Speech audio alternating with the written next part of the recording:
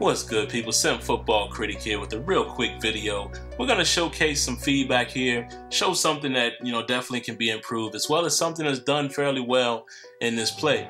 Now, we're going to take a look first at the area of concern, the area of improvement, and this would be on the offensive line as we take a look at number 64 here.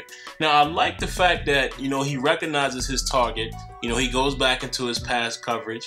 But what you're going to see happen here is once the defensive player, Steve McClendon here, seems like he gets out of range, and then the offensive lineman acts like he doesn't know what he should do.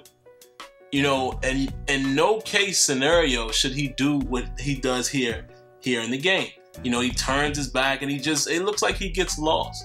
So I definitely want to see improvement in this area, as far as player sense and just allowing these players to really play out, the outcome or play the situation realistically and, make more human-like decisions, because I just really can't understand exactly what he's doing here.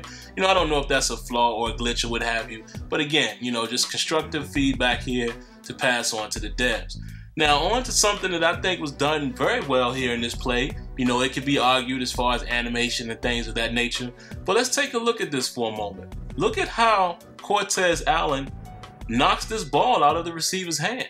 And these are things that I definitely want to see in Madden. Of course I want to see more DB and wideout interactions, more fighting down the field, fighting for the ball, hand fighting, jostling, whatever you want to call it.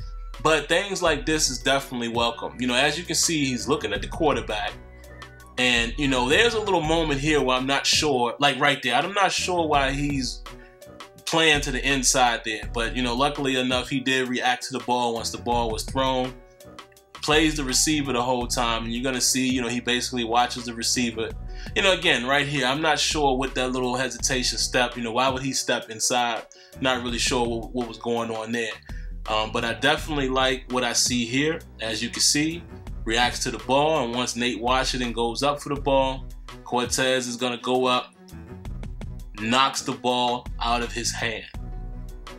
Like I said, it could be argued about the animation or what have you. Some of you may like it, some may not. But the outcome and the result of this play is definitely welcome. And I got to give credit here where credit is due. Definitely like to see stuff like that.